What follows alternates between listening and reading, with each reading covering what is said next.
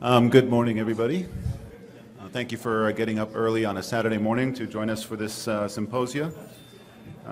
We have a very nice set of talks set up for today's symposium on nanoagents that are being advanced to the clinic. So we're excited to hear from our speakers. We've got just a couple of things to discuss before we start the session.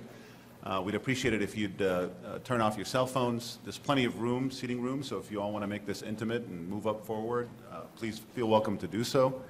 And please limit photography. That can be pretty annoying to the speakers, especially if you have the flash mode on, or and really the ASGGC discourages it heavily. So we have a nice range of talks today that will cover high throughput nanoparticle design through preclinical studies for applications of CRISPR technologies using nanoparticles, and then wrapping up with some personalized or individualized RNA therapies for cancer. Great set of speakers, and we're looking forward to it. So without further ado, we can start with the first talk. Our first speaker is James Dahlman from Georgia Tech Institute in Georgia, Atlanta, Georgia. And he's going to talk to us about his new system of barcoding nanoparticles with a high throughput in vivo analysis system.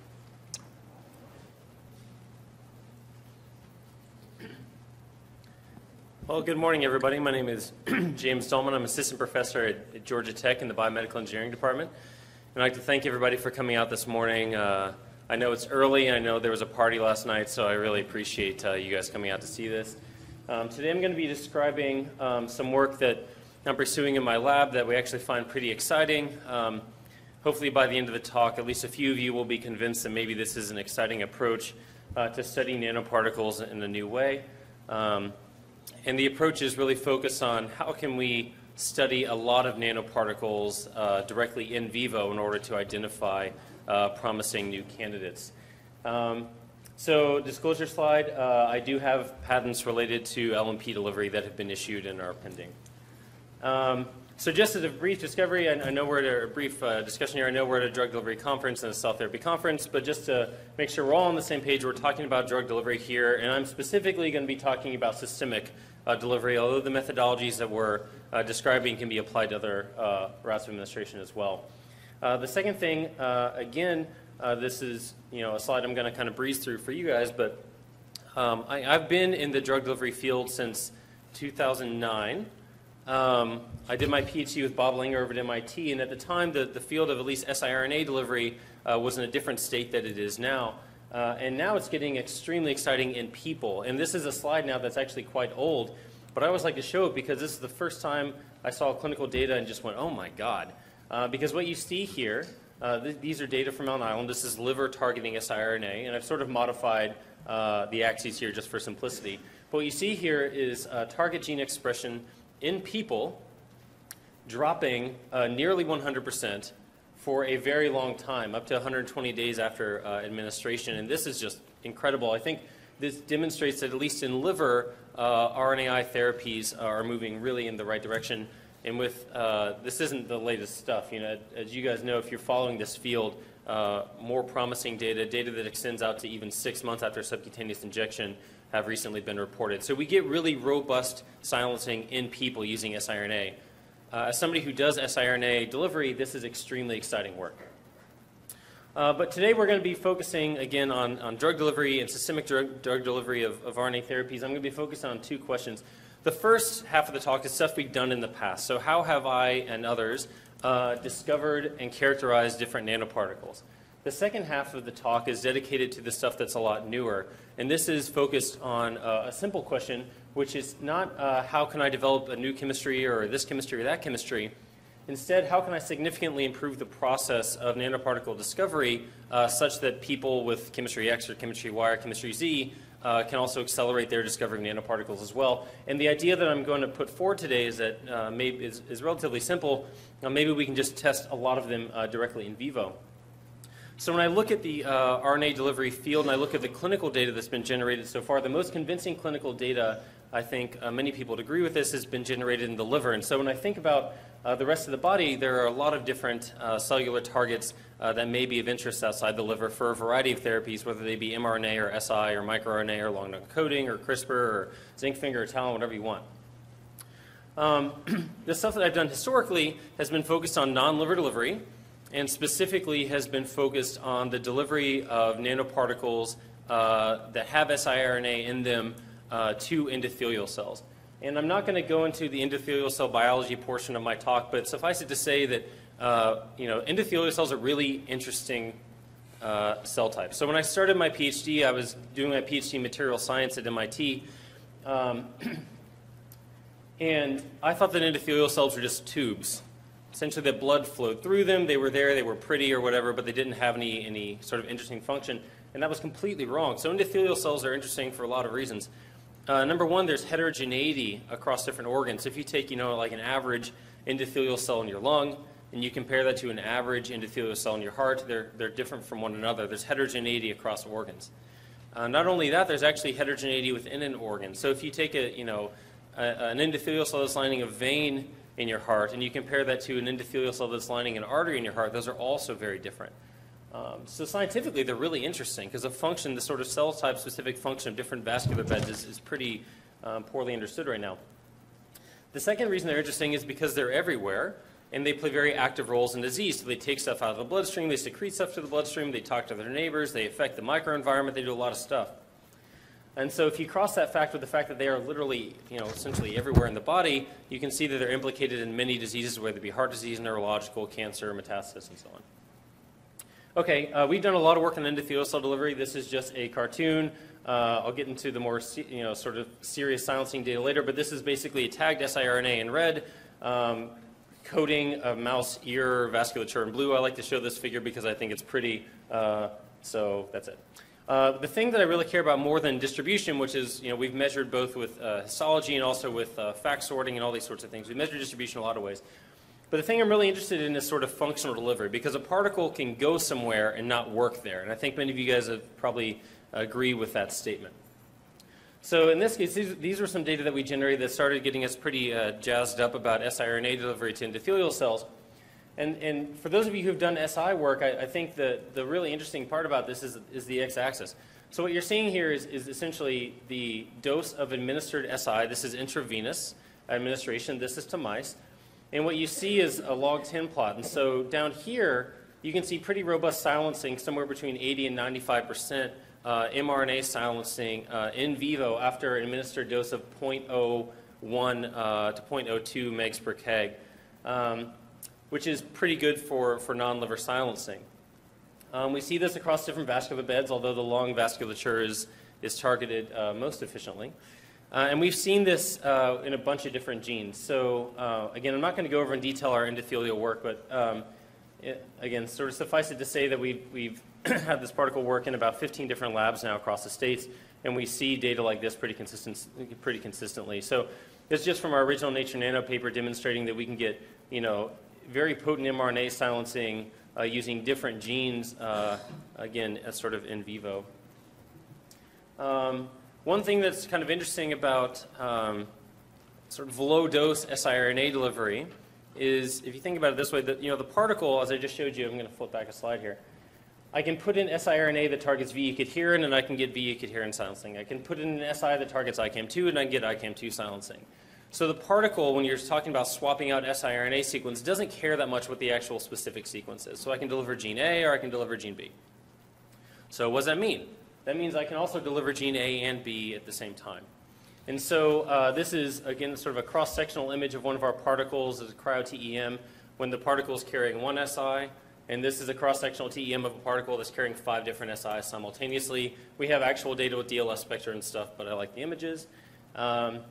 And what we've seen over and over and over is that I can formulate a particle with one SI, so gene A, or I can formulate the particle with A, B, C, D, and E, and you can get particles that don't really change.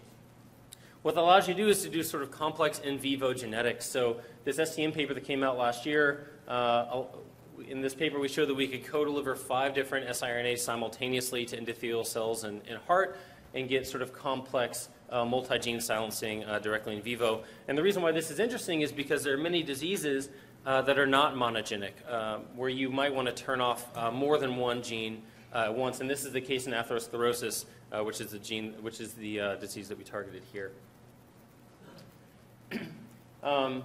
The multi-gene silencing can actually be pretty robust. So on this figure here at the bottom, what you're seeing is in vivo mRNA silencing after nanoparticles that carried 5 different siRNAs simultaneously were administered to mice. And the thing I just want to focus on here is that this number on the x-axis, that's the total siRNA dose. So in this case, if we have a 0.25 mg per kg dose and we have 5 SIs, the average administered dose is 0.05 mg per kg per SI. And so you can see even at a 0.25 total dose, we get between 60 and 80% silencing in all 5 target genes. And once you increase the 0.5 total dose, we got something like 80% silencing in all 5 target genes. So we can do multi-gene silencing, which is pretty cool. The other thing I'd just like to point out is I spent a lot of time as a PhD student doing a lot of work I knew was never going to go into any publication. And what I mean by that is I spent a lot of time optimizing this particle formulation so it worked every single time in our hands.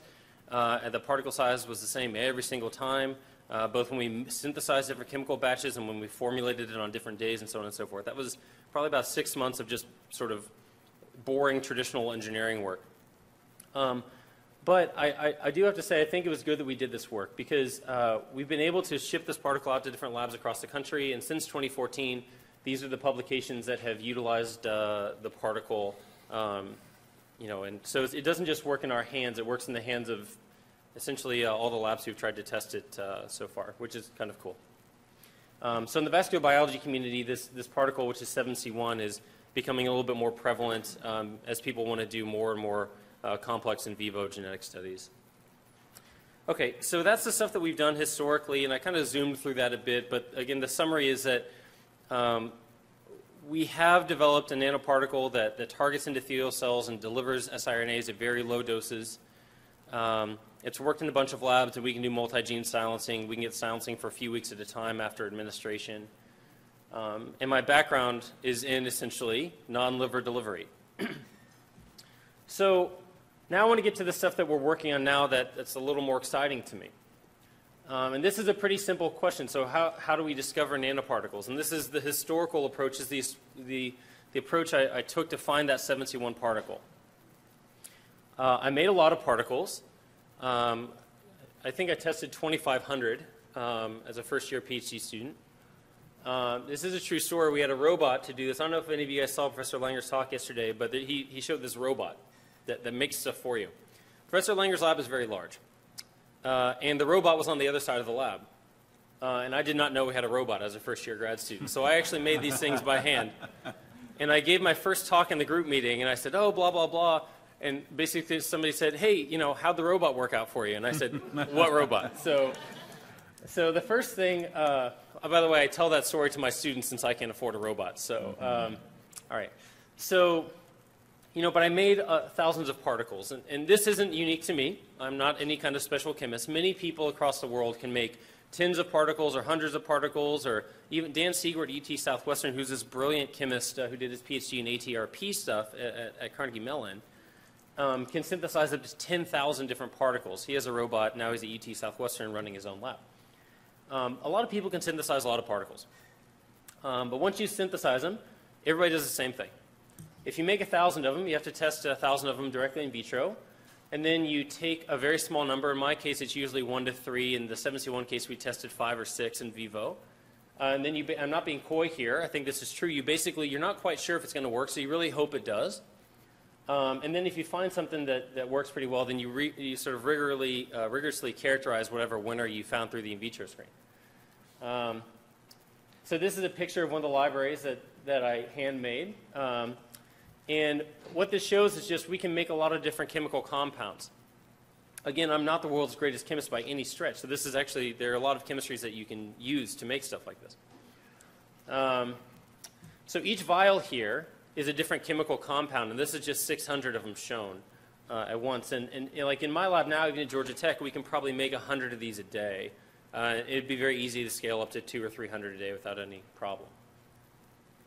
The problem is that we take that big library, and if I want to do, again, let's say non-liver delivery, let's say I want to do something in the cardiopulmonary thing. So I've done a lot of heart and lung work. Let's say I wanted to stay in heart and lung. So this is what I'm trying to hit. I'm trying to hit either the vasculature in this, or maybe cardiomyocyte, or God forbid the pulmonary epithelium, or something like this. This is what I'm trying to hit after an intravenous injection. And I'm trying to find a particle that avoids stuff in the bloodstream, that avoids the kidney, avoids the liver, does its best to get here. And the way that I'm testing it is I'm pipetting it directly onto usually human cancer cell lines in a dish. And this isn't meant to diminish any of this work, obviously. I've done this work. It just means that when I look at this honestly, when I got to the end of that 7C1 screen, I realized that we kind of got lucky and we found something that worked here. But I realized that we might be able to develop a process that's much more efficient and representative of the in vivo delivery process. And so specifically, I realized there were a few things that were kind of annoying to me. So I tested 2,500 things in vitro, and I found a winner after I tested 6 in vivo, which meant a few things. Number one, I wasn't able to study how the 7C1 nanoparticle structure affected delivery. So, I don't know if it's a C15 epoxide. I don't know if it's a PEI 600, not PEI 25,000, PEI 600, so it's really OEI. I didn't know if it was a PEG that we added. I didn't know if it was a lack of cholesterol. Because if I wanted to explore the chemical space around 7C1 really in a detailed way, I'd probably have to make another 100 or 150 formulations, which is a close to 1,000 mouse experiment with 5 mice a group. The other thing is that there are 2,494 7C1 analogs that have been untested in vivo. And so as a result, if you put a gun to my head and said, hey, I want you to make a great pancreatic delivery vehicle, or hey, that 7C1 particle really prefers the lung, I want you to do cerebral endothelium so we can go after some neurological stuff, I would have to start from scratch. I have to make a big library again, I have to screen again, and I'd have to basically put them in and focus on brain endothelium or something like this. So it's very difficult for me to learn from these very massive and very large and very expensive in vitro studies.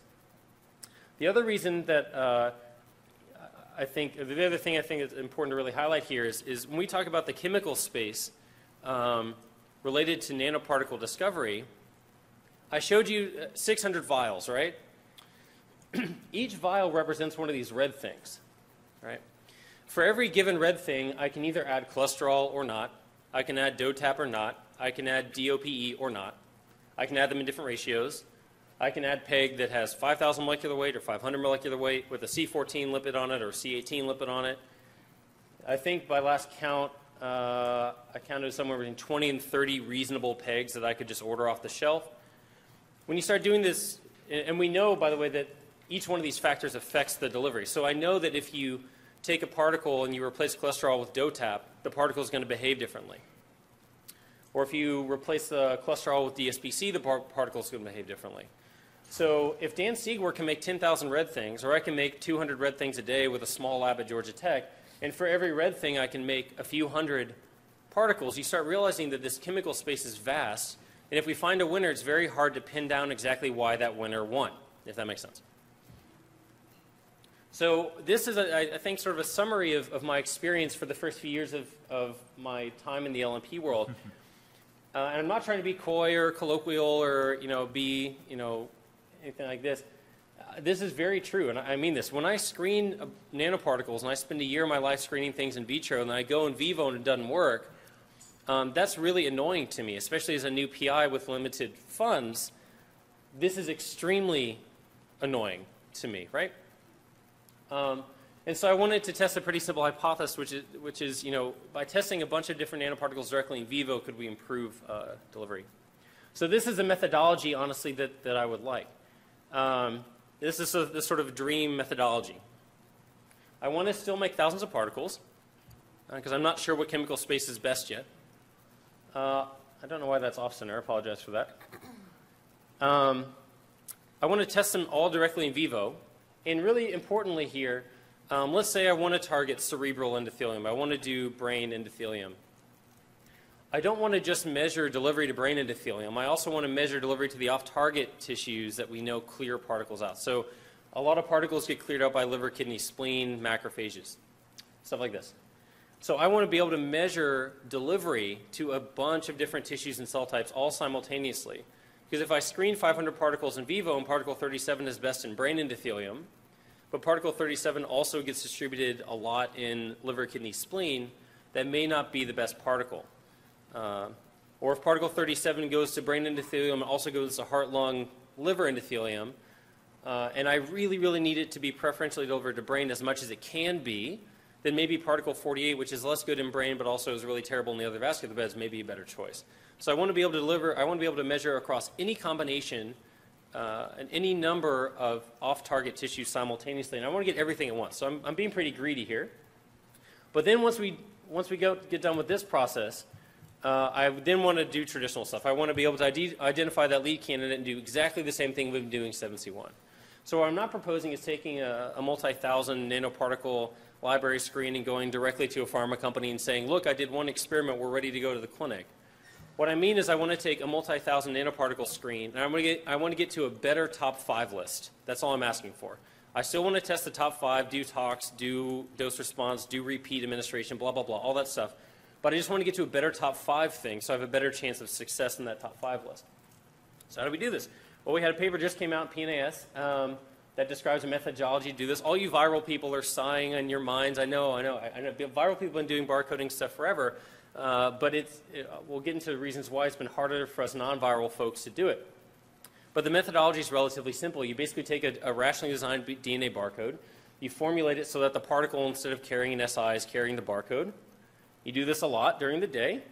You make a bunch of different pooled barcodes. Each one has its, barcoded nanoparticles. So nanoparticle 1 has barcode 1. Nanoparticle 2 is barcode 2. Nanoparticle 3 is barcode 3. You do this all separately. My lab can do about 300 in a day right now.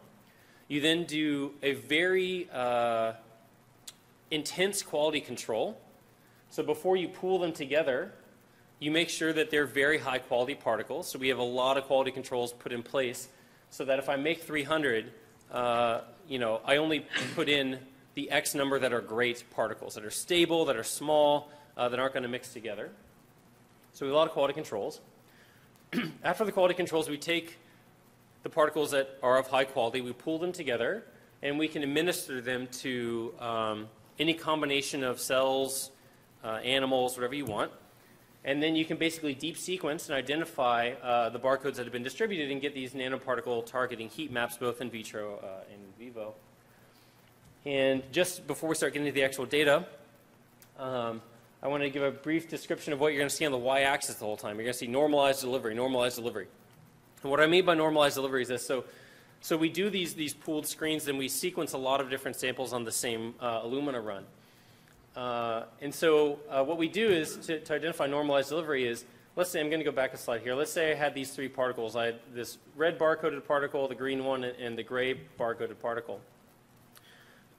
Let's say, I administer this to some cells on a dish and then I administer it to a mouse.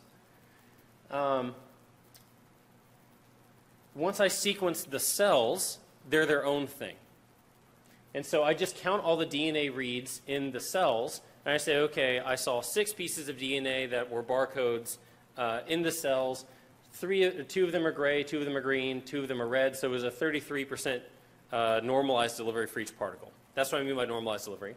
Separately, if I go to the endothelial cells and I see something different with this sample, if I see 1 gray barcode, 4 green barcodes, and a red barcode, then I get this distribution. So this is what we mean. Every sample is its own thing, and we basically make a pie chart for every individual sample. So there were a lot of steps that went into this. I think, when this idea was generated, we said, oh, okay, this idea is so simple. I can't believe nobody's done this before, blah, blah, blah. And then over the course of about 2 years, we figured out why nobody had done it before. It took a lot of engineering. So we had to rationally design the DNA barcode, which is different from an AAV barcode. We already had the high throughput chemistry, so that's kind of a straw man. We had to develop very high throughput, robust nanoparticle formulations. So if you're going to barcode a bunch of particles, they can't be bad. So how do you make 100 particles in a day and then make sure that they're all good and do quality control stuff? And then how do you amplify these small barcodes out of cells and tissues? And how do you optimize this so it's robust and you don't get PCR bias and blah, blah, blah? This took a lot of time. But the stuff I want to focus on now is actually the data analysis once we've done all this work and describe some controls, so hopefully at least by the time that this talk is done, you can believe at least half of what I said. That's my goal. All right, so the first control that we did, the first experiment that we did was sort of sanity check controls. We took 3 particles with known activity, excuse me, 2 particles with known activity and then 1 negative control. So the negative control was just naked DNA, which shouldn't deliver very effectively at all in vivo. And then we took a liver targeting particle, and then we took that 7C1 particle and we mixed them together, so we had 3 barcodes, and we administered them to mice and then looked at normalized delivery in lung, and we saw what we expected, which is basically the naked DNA did a terrible job, which is what we'd expect. The liver particle did much better than naked DNA, but the lung particle outperformed the liver particle. So that was a good first step, so we were happy with this. We did another control experiment where we had an optimized lung targeting particle. We had a lung targeting particle that was made to be unstable, and then we had a bunch of stuff that we didn't know was going to happen.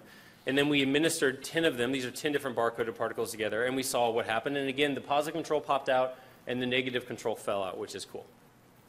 We've done more stuff in my lab where we've actually administered up to, a lot of particles simultaneously, and then we spike in a negative control. All the black dots are all of our different LNPs, LNP1, LNP10, LNP86, whatever it is. And then we spike in 1 naked barcode. And we've done this for several dozen tissues now, and across 5 or 6 different experiments. And every single time, you can literally see in the heat map 1 red line going across. You can physically see the negative control before you even go in and back check it. And this is just 1 sample out of a few dozen we get in a simple experiment where the naked barcode just drops out every single time. One of the other experiments, there are error bars on this guy. The data are just very tight. One of the experiments that we had done previously was we said, okay, we weren't sure if this stuff if the readouts are going to be linear. So after we convinced ourselves that the naked barcode kept falling out and the negative controls were working and some of the positive controls were working, we said, okay, well, are these data linear? And one of the things that we did was we said, okay, well, how can we test that? It's actually very hard to sort of test. So we said, okay, we're going to, instead of barcoding different particles, different formulations, we're going to barcode the same formulation different times. So I'm going to take particle 1 and put DNA barcode 1 in it. I'm going to take particle 1 separately and put DNA 2 in it. Separately take particle 1 and put DNA 3 in it. And I'm going to do this 7 times. And I'm going to mix them together to form a standard curve. So particle 1 with barcode 7 is going to be administered at a dose of 0.5 megs per kg. And particle 1 with barcode 1 is going to be administered at 0.0001 meg per kg. And then the stuff in the middle. So it's an in vivo standard curve. That's the DNA input. And then we basically read the DNA output. And what you see is basically a nice straight line. So these data suggested to us that we were getting what we sort of expected. One of the big concerns, and still one of the big concerns I have moving forward, because this will not be the same case for every nanoparticle library, is whether particles mix in solution. So the question is, if I have to barcode these particles and then co-administer them, if I have barcode 1 nanoparticle 1 and I have barcode 2 nanoparticle 2, are they going to mix together? And so I cannot stand up here and say they will never mix, right? What I can say is we have put in controls to identify when particles have mixed, because different chemistries are going to act differently. So in this experiment, we developed one of these controls. So what we did is we said, okay, we're going to take nanoparticles that are known to be very stable. So these are really well-behaved nanoparticles. 1 targets the liver, and then we had 3 different lung targeting formulations. And we're going to barcode them separately and administer them to mice. So we did that. And then what we did is we made too much barcode.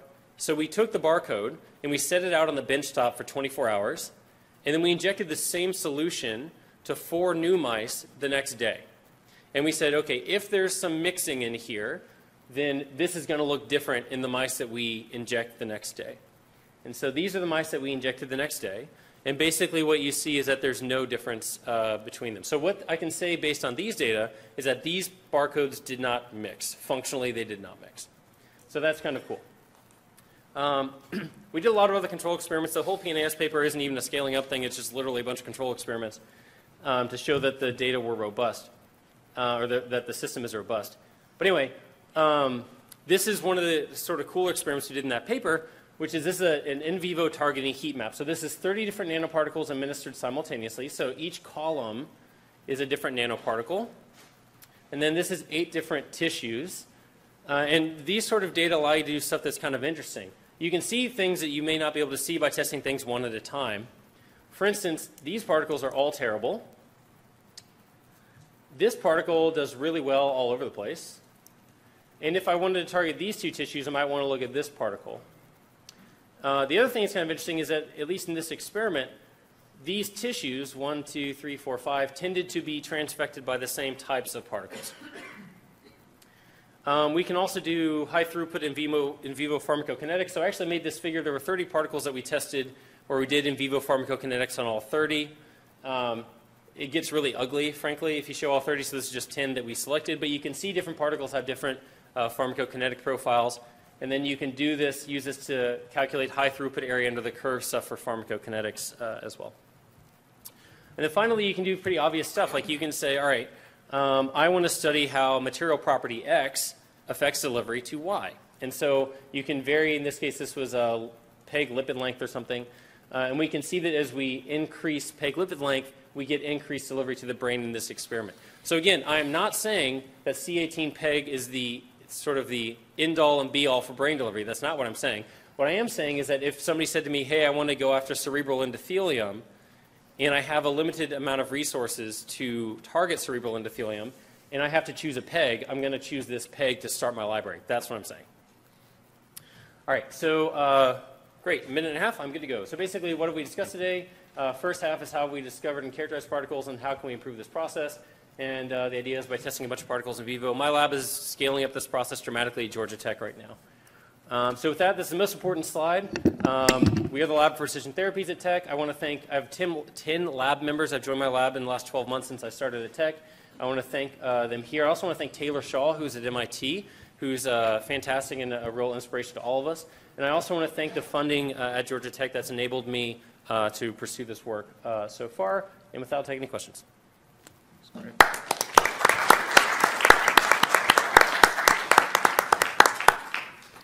Thanks, James. Any questions? Thank you for the talk. I would like to know how many particles you can test in one animal and what are the detection limits? Yeah, so the detection limits can go down to 0.0001 milligrams per kilogram per particle. So that's pretty low. I think that gets us to 500 particles per animal with a dose of 0.5 mg per kg. The scaling that we've gotten into my lab so far is a few hundred at a time. Thanks, James. It was very, very interesting. I just want to tell you that we actually looked at this mixing between different types of nanoparticle. And we also found that with polymer, if you have polyplexes, you can have this mixing. Mm-hmm. But if you have a lipids plus polymer, like your LNP, there is no mixing. It's exactly the same with liposomes. That's very interesting. This is really interesting. So maybe the secondary, the architecture must be, involved in this. And it's really interesting to create, to go further. The question I would like to ask you, you showed, this siRNA with the LNP with 5 siRNA. Mm-hmm. I was a little bit astonished to see that it seems that the size of your nanoparticle seems to be the same if 1 or 5 siRNA. Is that correct? Yes, that's right. So we don't put 5 times the amount of Si into the particle. It's just if you have X units of Si, you can either put 1 Si or you can put 0.2, 0.2, 0.2, 0.2, 0.2 for a sum of X units. So the total amount of Si in the particle when we do the multi-gene stuff does not change. So it's not like we load up 5 times the amount of Si. If we loaded up 5 times the amount of Si, the particles would likely change. Does that make sense? Yeah, okay. Maybe I will leave. Thank you. Thank you so much. Yep, thanks. Excellent talk. I have 2 questions. One is the dynamic range of the findings you have. So what is the quantitative dynamic change? If you test that, is it 5-fold, 10-fold, or can you go up to 100-fold differences? And the second question is more general. I was surprised to see that a single delivery of siRNA can result in downregulation for months What is the mechanism behind that? Yeah. So So to your, I'm sorry. Can you repeat the first question? I apologize. The first question was just the dynamic range. So you showed you showed that you have differences in the amount of material you deliver. But what is the dynamic range? Yeah. So the dynamic range can be pretty, I think, dramatic. So because we normalize everything to 100%, within every sample gets normalized to 100%, the dynamic range actually change with the number of particles that you administer because you're compressing everything. But you will see when you do a large screen that some particles do pretty well, and many particles will drop to essentially zero. And so you see a pretty dramatic dynamic range in vivo.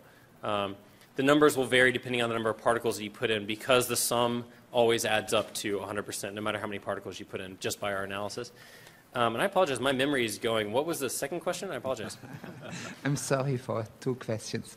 It's the question why a single delivery of siRNA nanoparticles can result in several months downregulation of a target. So the most we've gotten in endothelial cells is a few weeks. One of I'd say the leader in robust silencing for a few months at a time is right there. And they're the ones who've been getting about 6 months after administration. And, you know, I think it's just a combination of fantastic delivery and fantastic RNA chemistry. Oh, very nice talk. Thank you. I just want to know how do you do the quality control of the barcode itself? Because, for example, if I have 1,000 barcode, barcode 1 maybe perform much better than barcode 100. So first, did you observe such result? Although I know that you use regional design to design a barcode, I guess there's still some bias, right? Sure. So that wasn't. So one of the control experiments I did not show that was in the PNAS paper addressed that exact question. So we took basically nanoparticles 1 through 5 and put barcodes 1 through 5 in them.